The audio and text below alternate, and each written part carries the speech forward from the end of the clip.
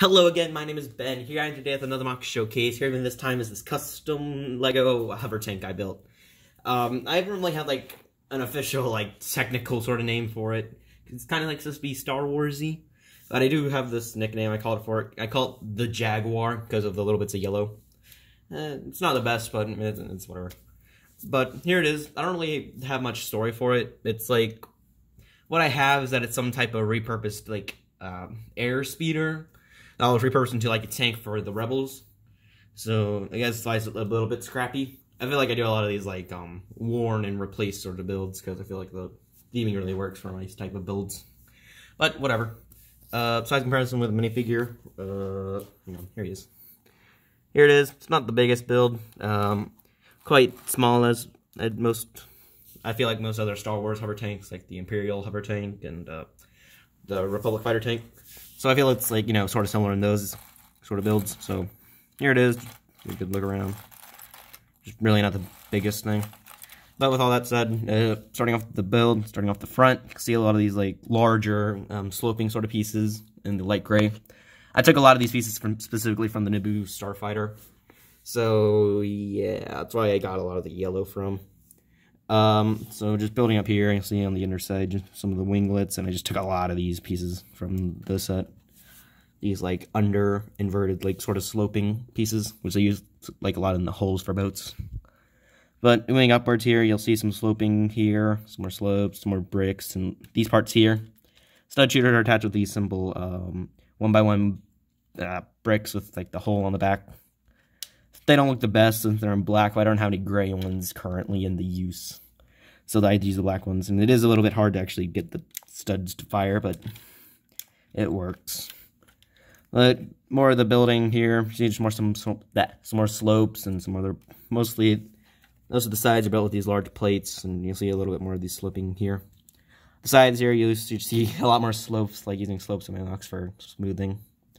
Some small winglets and yellow, some more smaller plates which come off easily. My bad. Just a yellow 2x4. I'll explain these parts in a bit. Sorry. Some turrets on the side, which are pretty similar to the ones I used on my heavy scout walker. But here they are. You can just move all around. So yeah, pretty simply designed. Just some cylinders and a simple pin. Here's the main cockpit area covered with this larger, I guess, sloping piece. I really don't know what to call it. But you see it's attached on a hinge and can move up pretty easily. Inside, you probably can't get the best look. Here, I'll try and move up all these flaps because they're all attached on hinges. So, yeah. See if you can get the best look in there. It's really not much. There's a chair.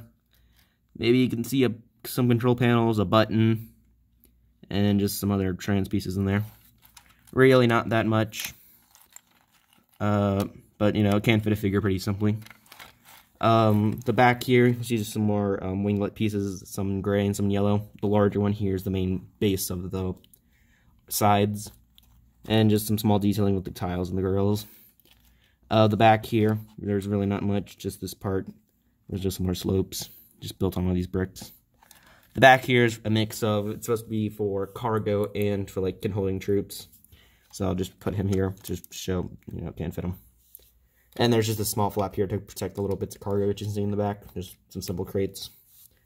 So yeah. Also on the sides you'll see here some 2x4s. They're just for simple troop transporting. The troop can just sit there. It was just something I wanted to do. The main gun here is pretty simple design. It's just a stud shooter with a lot more bits on it. Just some Technic pieces, a bar to connect it to it. Just focus.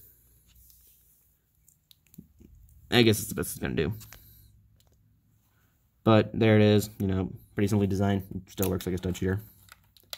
But it's not really supposed to. I already went under the underside, but you can just see how these little parts here are attached. There's a lot of inverted slopes in the sort here. And you can just see the basic base plates it's built on. So pretty simply designed. But I feel like that's kind of it for it. Oh, whoops. And some of these pieces here are just attached looser than others. But yeah, that's a bit it for it, or it's kind of it for it. I really don't have much to say about it. Just a small little tank I built that I really like. It's not really maybe one of my better builds, but I mean, I still like it. And there's like tanks, and I like to build like sort of Star Wars-y tanks. So yeah, that's kind of it for it. But I hope you enjoyed it. Hope you're looking forward to the next video next week. Yada yada. Don't really have many plans moving forward. Just same as always. Still sort of in a bit of a creative stress, panic. I don't know. Like I don't really know what to build and how to do it. So that's a bit of a issue. But I mean, I've been doing fine so far with the builds I have been showing off, so I hope it isn't that bad. Also, quarantine's been kind of getting to me. Jesus, not being in school hasn't been the best. But, with all that being said, I hope you enjoyed it. Hope you're looking forward to next week. And, with that being said, just put them here. Whoops. Oh well. Goodbye.